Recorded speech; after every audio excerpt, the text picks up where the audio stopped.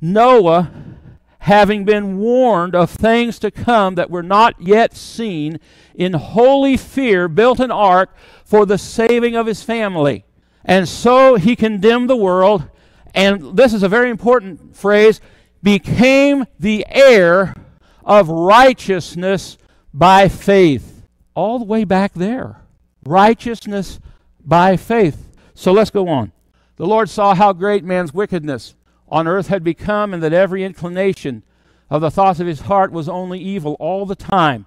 That phrase, all the time, only evil all the time. That's a very important phrase, because Jesus said, as it was in the days of Noah, so shall it be in the days of the coming of the Son of Man.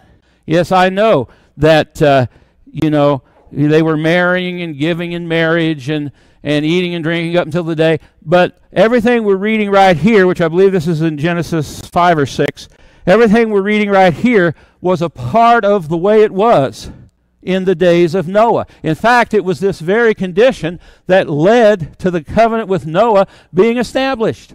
It says that every inclination of the thoughts of his heart was only evil all the time. The Lord was grieved that he had made man on the earth, and his heart was filled with pain.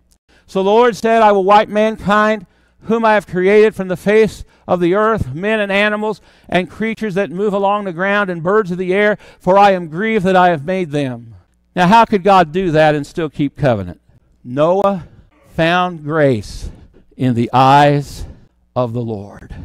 This is the gospel. It's the gospel. God found a man.